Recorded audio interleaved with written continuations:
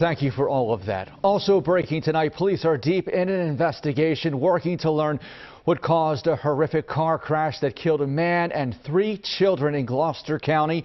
Neighbors tell us those young children were the man's 2 daughters and his niece.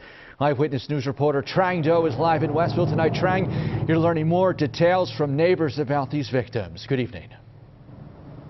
Well, good evening, Joe. Yes, we have learned that the driver killed in this crash lived just about a mile from where this crash happened, and his neighbors in Westville tell us that he was just a doting father. He loved his kids, and that they are just so heartbroken and stunned by the loss of him, as well as those 3 little girls who were in the car with him.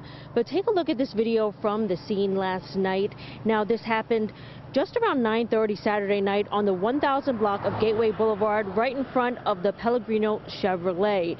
Now, Westville Police Chief William Winner confirmed that 4 people died, a man and 3 children, in this single car crash. Now, several neighbors in West Deptford confirmed the victims as George Ritter, his 2 daughters, and his niece.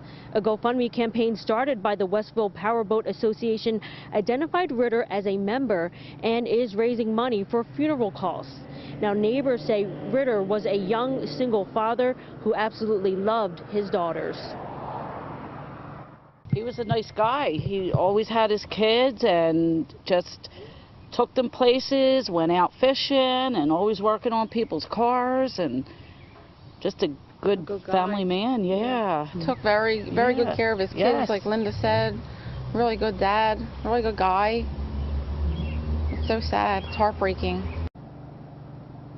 Now, this community is responding in a very big way. We're just up the street from a memorial that has formed at the crash site. In addition to that, more than $10,000 has already been raised on that GoFundMe page in about 4 hours since it was posted. But for now, we're live from Westville, Gloucester County. I'm Trang Do, CBS 3 Eyewitness News. Joe?